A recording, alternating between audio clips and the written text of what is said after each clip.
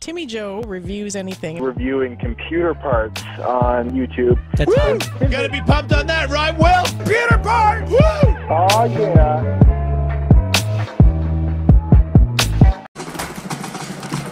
Come on! Come on! Oh! Need to get out of here. I need to get out of here. There's too much smoke. Oh man, I can't get out. Hi there. My name's Timmy Joe. I make videos about computers on the internet, and I bet you weren't expecting this one, huh? A little bit of a sleeper PC, but more so, today's video is all about gaming on a CRT. And you can already see that there's a little bit of a problem here. The world's favorite game ever, Apex Legends, it doesn't seem to want to run in 4:3 aspect ratio, even though it's set like that in the options. But yeah, we go into the settings, and I'm running modern hardware in here, modern-ish. Sort of. We'll explain in a second. But we can see here we're running at 1280 by 1024, which is the max resolution of this beautiful Samtron monitor, 17-inch CRT, which is 16-inch viewable.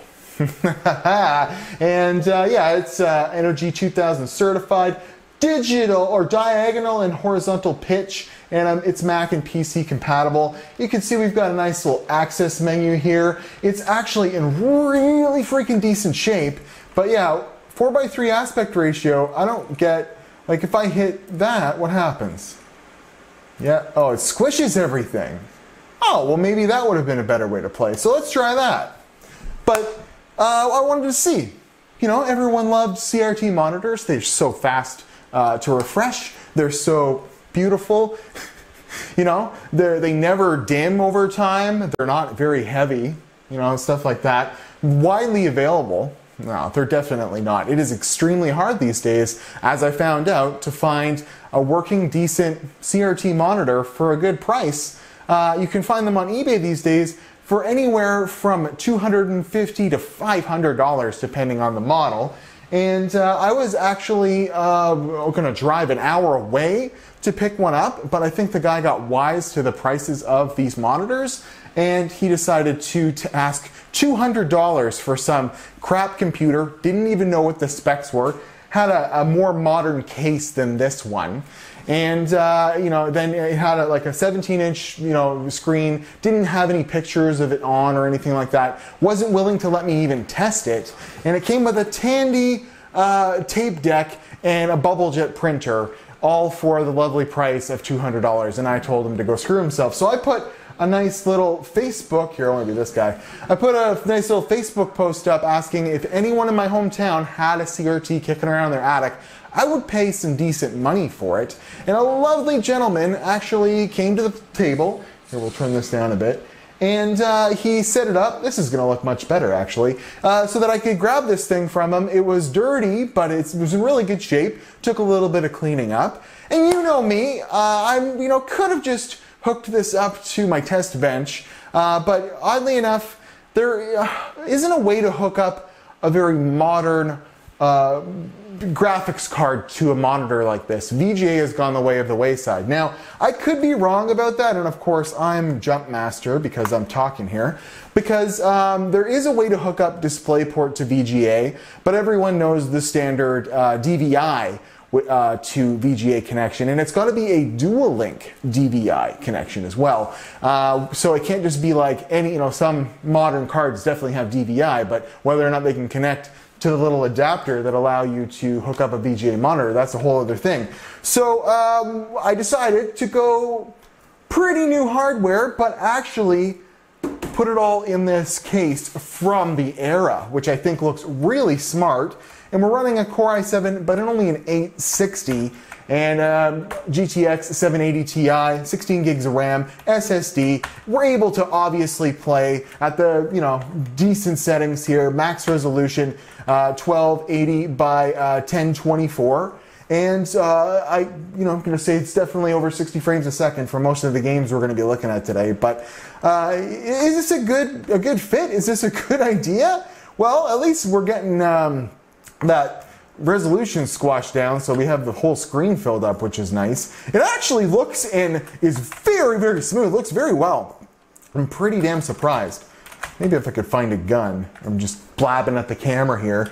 But I'm very surprised at how nice it looks, and I'm lucky the monitor that I ended up getting from the guy was in fairly decent shape. A lot of times these are so dim that, you know, you could go in here and control the brightness and you're never, you know, it is maxed out on this. If we check here, boom, there we go. Brightness is at 100, contrast is at 100, and it's like just barely decent enough to be playing here. But all in all, it's actually a pretty sweet little setup. Oh, fuck, people are dying already because I'm just blabbing at the camera. I don't even have a gun yet. There we go. Oh, there we go. We got some nice guns going on here. Let's go see if we can help our teammates. Ooh, squad, we're gonna get you, squad. Oh, the robot killed somebody. Oh, I got a sweet gun for this, dude.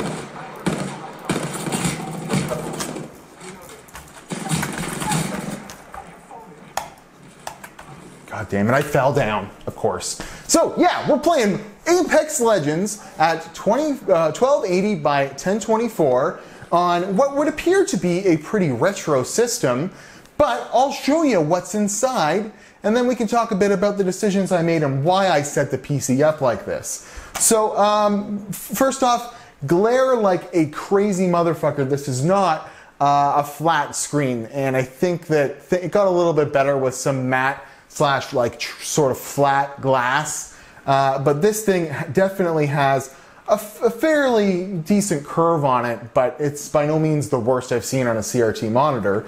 But if we can ever get to Windows here, I want to leave desktop, yes, boom. The reason why I went with the i7-860 is because, check this out, boom. It has the connections to hook the floppy up, which I thought was an important part. And what's on the floppy, you ask? Well, we'll load up the TPS report on the floppy. See? Access. And it works awesomely. And then it was really hard for me to find a beige CD-ROM. If you've been following along on my Patreon, where I've been kind of detailing the steps on the way with this, I had the case for a long time. It had an original, I think a 800 megahertz Duron in it. I bought it from a guy like 2 years ago, and I think he even had monitors at the time, so I wish I would have done something. But here, let's, Bill Lumberg, we'll say, what was the, give me, this is a crappy keyboard. Me back my stapler. And we hit save, poof. It's saving on the floppy. Isn't that awesome? And then, of course, I had to actually spray paint a CD-ROM. And I went and found an exact match to the case. So it looks pretty good. Well, the case, you know, could be a little bit lighter. I think that it's kind of degraded over time, but it's a really clean case. And of course, I've loaded up Windows 8 CD, because why not? And it should autoplay. There we go. DVD drive. Woo! 64-bit. And we'll listen to that sweet, beautiful chin music from the CD-ROM. I like that. But we even have the floppy disk activating right now. And speaking of sounds, CD-ROMs are so annoying. Sounds like a goddamn biplane. Sounds like there is a drone above my house. There we go. That's why I keep that out of there, because it keeps spinning up. Menu, and we go down here, and of course, I know you were waiting for this. Watch this. Oh, the sweet music of a DGAUZ on a monitor. I bet you haven't heard that in a while. So before we take the computer apart, let's just play Fortnite, because, I don't know, just for fun. Now, I would like to know if I should take this case, and I really like this case. I don't know if I want to bust it up, but would it be worth doing the like a Linus Tech Tip style sleeper in this thing, whereby you have like a fully water-cooled PC, and you know, maybe we could just take the front parts of a CD-ROM and a floppy disk, or maybe I could find a way to adapt the floppy to SATA or something. I've been looking into that. Not really an easy way, and you can definitely find, I have a USB floppy drive, but it doesn't fit in here the same way at all, so you'd have to do some modding. And it's black as well, so we gotta have beige. But Battle Royale. I love the way that this is like modern hardware-ish, and everything works. Like, I can't think, I got everything to work, and my only beige thing I'm missing, I have a beige keyboard. The only problem with this motherboard is that it only has one PS2 slot, so I can't load up my IntelliMouse and the beige keyboard. It'd probably be pretty easy to find a USB beige keyboard, so I'll probably do that. But I have an original trackball. You know, it actually came with the computer. Actually, both of these peripherals came with the computer, and I definitely could find some beige speakers. These are just some Logitech. You have to have like external speakers with a computer like this, am I right? Love to get some guns up in this. And we'll put up the volume just a bit so we can hear the 9-year-olds. They're gonna be so happy that they're on YouTube playing Fortnite on a CRT monitor. Oh, we need some wood. How about a gun? How about a gun, eh? Seriously, where is there a gun? So I didn't put MSI Afterburner on to see the stats because I didn't really care, but we're getting 120 FPS on this thing. So this is like the smoothest experience, and I know that there are definitely like 75 and 85 hertz monitors. This one's actually running at 65 hertz, and that's why on this camera angle here, it looks like crap because my refresh rate on my camera is not matching up with the refresh rate on the monitor. But this one actually looks pretty good, and there's only a slight little because that one's running at 60 frames a second, and this is running at 65. So I couldn't match the frame rate up exactly, but it's pretty close. So as far as actually doing this and gaming on it, do I recommend it? Well, not at all, unless somehow you could get your hands on like a 20 or a 19-inch, whatever, 20-inch, 19-inch viewable ViewSonic monitor that was in really good shape. There are definitely some, there's people shooting at me over here. I'm gonna see if I can't go over here and... ah, dying right away. Anyways, see, it's getting pretty loud back here. And there's definitely some warmth exiting the computer. But here, I'll go ahead and get set up so we can look at the internals that I created for this monstrosity. I would say, actually, what I want to do here, real quick, there we go, multiple frame rates. Sync the 64, 65, syncing initially, there we go. So this actually looks pretty stable compared to when you run it on a 60 hertz LCD monitor or like a standard gaming monitor. And it just goes to show that the 60 hertz refresh rate on this monitor on a CRT is pretty smooth and buttery compared to its LCD and TN paneled cousins and stuff like that. So let's go ahead and shut down, and I'll show you the internals of this bad boy.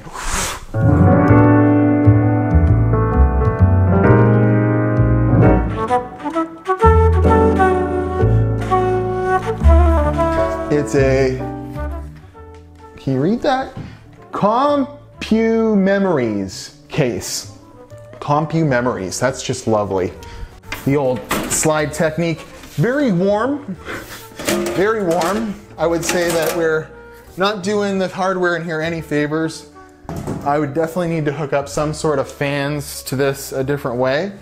But yeah, I think that this looks very, very smart in here. So we have a lovely Enermax DF. It's a really good 650 watt power supply modular, and it does that thing where it spins the fan backwards to blow the dust out of it. We have the Gigabyte GA-P55. I did this review on this i7 860 before, and I had to change the cooler down, which doesn't feel too warm. So the CPU, definitely the power supply feels the hottest, which is weird. Not enough ventilation in here, but as you can see, like aside from on this, there's a little bit of, you know, area for the air to pull in. There is no air intaking from any sort of fans. So we have the blower, which is it's grabbing air, I guess probably a little bit better off here from the this side here, but where's the air coming from in here for the CPU? Like there's no intake for the air. Now, I don't know what this plastic bit in here is for. It looks like it's actually for like a speaker. I don't know if I can take it out easily. There we go. Yeah, you could, it's got a PC speaker in it that's just a little one, but like, it's actually a little bit dusty in there still. You could probably fit a fan in this, and then there is a spot on this side, like some grating, so that you could pull some air in there. It might be better off just to get rid of this thing and then put the fan in there, but we'll just leave it as is for now. So, all in all, I think it's pretty dang cool to set a computer up like this, but, you know, is it practical? I want beige to be the new RGB. That's what I was thinking. So I would like to put more modern hardware in here, but I'd have to Jimmy rig a way to get the CD-ROM to work in the floppy, because I like the idea of that. Not just pretending they're in there, but if we wanted to do a fully sleepered out case, I'd probably want to gut this stuff in here, or I don't know, figure something out. And if you're gonna like water cool it and black out the inside of this case, and I think it's a shame to use this case for this purpose. So I might do it, I keep this like this for now, and wait until I find another case that I don't mind bastardizing a little bit, because this is definitely a cool case to throw like a 386 in or something like that, but it's of the era that it's an ATX case. It fits an ATX motherboard perfectly. It's got a little motherboard tray in it actually, and you can see here I'm building the PC. It's a fairly straightforward build because there's nothing in the way. The only problem is that the CD-ROM and hard drive bays are kind of in an awkward spot to get any sort of airflow to the, like I guess you could put a fan, some sort of fan here against that grate, but there's just not a lot of opportunity for air to come in this thing, and it blows out a little section grate at the back here, and you know, not such a great situation for this thing. So I don't know, what do you guys think of my opportunity, my opportunity? What do you guys think of my little project here? And if we're gonna make the video about gaming on a CRT, let's talk about some of the problems I'm doing so. Number one, your game might not support 4x3, but it seemed like that wasn't really a problem once we figured out the Apex Legends thing. Number two, CRTs are just so hard to get a hold of, especially in good condition, especially for a good price these days. Now I say that, but there's gotta be hundreds of them sitting in recycling, you know, I know that our city here has a recycling center. You can go there and there's like a big sea container that they just filled with old TVs and stuff. And I've been in there and saw a nice CRT, and the guy wouldn't let me take it because he said, computers have information on them and you could take their information, so we're not allowed to do that. And I was like, it's a monitor, man, there's no information on this thing. And he's like, no, we're not allowed to. I was like, maybe I should have slipped him 20 bucks or something. But I ended up paying $60 for this guy.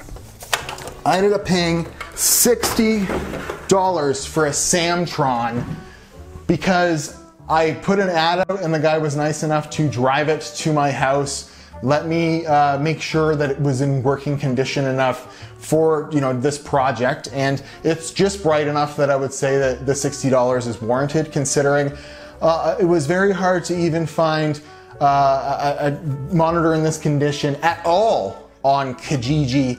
And anything on eBay, like I'm showing you the prices they're listing them, or at least in my area, is crazy. And maybe you live near, you know, a place where they do electronics recycling or computer, you know, recycling, and you can go in there and pay 20 bucks for one, then you're laughing. But my ultimate dream would be to get a nice 20-inch ViewSonic that's got some low hours on it.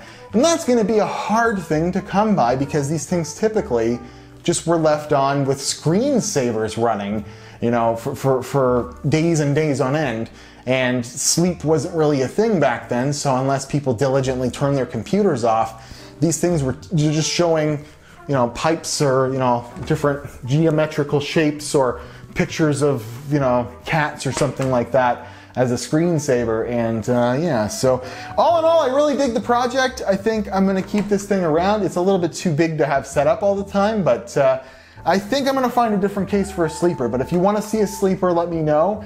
And what would be cool about the sleeper in this thing is it's old enough that it looks like it's a 386 or something like that. I've seen Linus do the ultimate sleeper build, and it was in like a Dell P3 case that was stand-up and was a little bit more modern. I think what would be cool about this thing is to make a hole in the top of this that is the exact circumference of the monitor stand, so that you could have it on there and not see anything, but have a like plexiglass or something underneath that, so that when you move the monitor, you can see inside and there'd be like RGB pouring out of it. But well, it's perfectly positioned on there, you can't really see anything.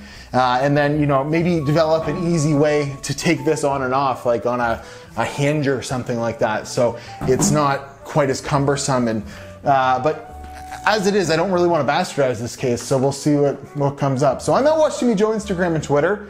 I've had a ball with this project, and I'm legitimately gonna set this back up upstairs in my computer room.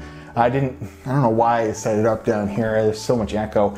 But, and play some games on this and really have some fun, because so far so good. I played, you know, a couple of games while after I got this thing set up the other day, and I've legitimately enjoyed my time with this CRT monitor, even though it's completely unpractical and it's got a low resolution. It doesn't look so bad though, as you saw from some of that footage if it kind of translated over to YouTube. But all in all, it's a really nice little setup. I really like it. So I'm at Watch Timmy Joe, Instagram, Twitter. Thank you guys very much for watching.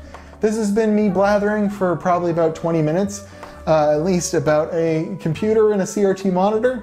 But this project is not finished. We will figure some way to go next level, and you will see a CRT monitor and a sleeper PC again. I'll see you guys in another video. Thank you very much for watching.